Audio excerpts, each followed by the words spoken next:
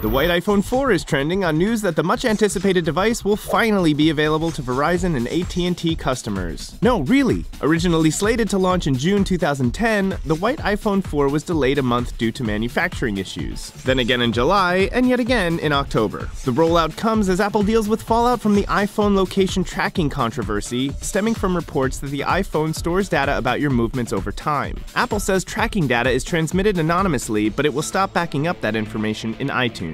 As if that's going to stop you from getting your shiny new phone.